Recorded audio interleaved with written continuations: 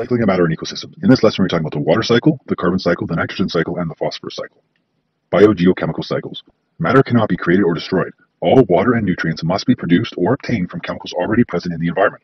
This happens through biogeochemical cycles, which is the movement of matter through the biotic and abiotic environment. So what that means is that the hydrogens and oxygens that were present in the water 65 million years ago are the same hydrogens and oxygens that are present today. They may not be in the same form, they may not be in the form of water, but they are still around. The hydrogens weren't created, they just moved from one thing to the other. So we're going to investigate 4 biogeochemical cycles: the water cycle, the carbon cycle, the nitrogen cycle, and the phosphorus cycle. So first up, the water cycle, otherwise known as the hydrologic cycle. So liquid water evaporates, forming water vapor that moves through the atmosphere. So we have that right here, evaporation. The water vapor condenses, forming liquid water and ice, which falls to Earth. So we get our condensation, it's going to go to the clouds, and then it's going to fall as precipitation back down to Earth. Fallen water moves around Earth's surfaces as lakes and rivers and oceans. Water is taken up by plants and is released via transpiration or consumed by animals. So we have our transpiration over here. That's the plants releasing the water into the atmosphere, which can then go back via condensation to clouds. And then animals can also come along and eat the plants, in which case the liquid water would go into them. I'd like you to pause the video and watch number 2. This is Bill Nye's take on the water cycle, and it's really well done. The second cycle is the carbon cycle. In the carbon cycle, carbon is cycled through the lithosphere, that's going to be our rock, our atmosphere, air, and hydrosphere, water, as well as the biosphere. Carbon is an important element because it's the building block of all living things. So the carbon that's in rocks can be broken down, released into the atmosphere, and then taken in via photosynthesis to create sugar. The plants can then be consumed by our animals, and that sugar can be converted into energy and other products via cellular respiration. In the case of cellular respiration, carbon dioxide is released back into the atmosphere, and the cycle can keep going over and over and over again. So as I just touched on, carbon is cycled in the carbon cycle through several processes, but mainly through photosynthesis and cellular respiration. Photosynthesis is when carbon dioxide is brought into the plants.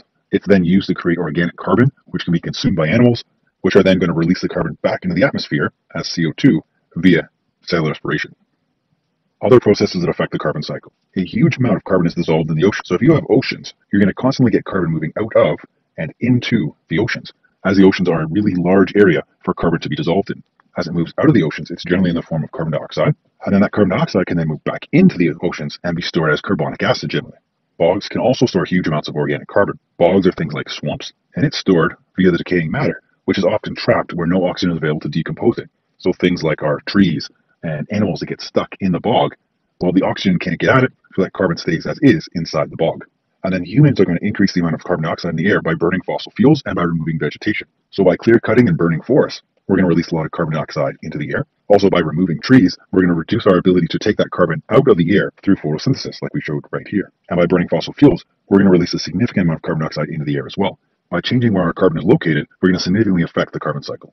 Now, regarding human activity, well, if we heat up the Earth, we're going to significantly increase the amount of carbon dioxide that's released from the oceans because we're going to evaporate more ocean water. That's going to send more carbon dioxide into the air, which is going to change the balance between the ocean air concentration levels. Clear-cutting forests are going to decrease our ability to take carbon dioxide out of the atmosphere, and by increasing fossil fuel usage, we're going to also increase the amount of carbon dioxide in the air. So human activities are going to significantly increase the amount of carbon dioxide in the atmosphere, which significantly alters the carbon cycle.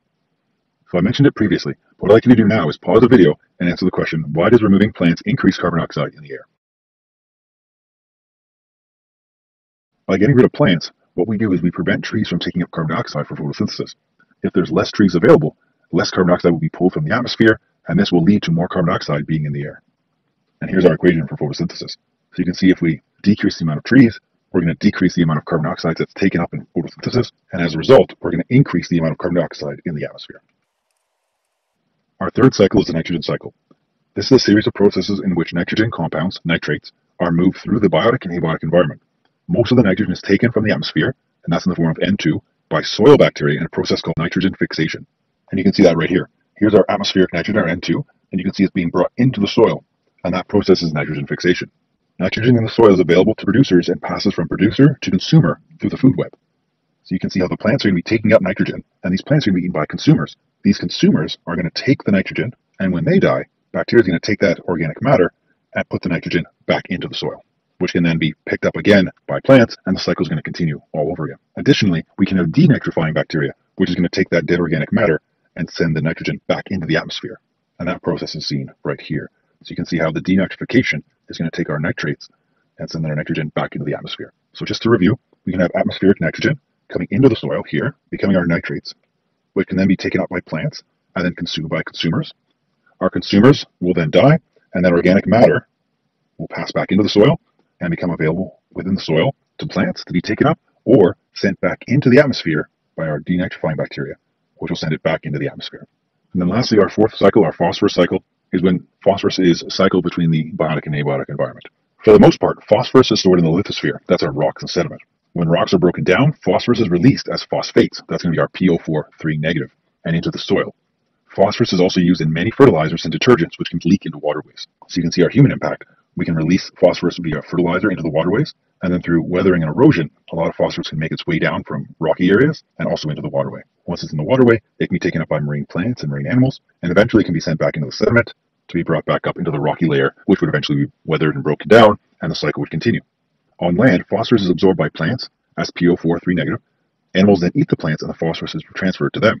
So you can see here our PO4 negative is absorbed by plants through the soil, which is then eaten by our consumers.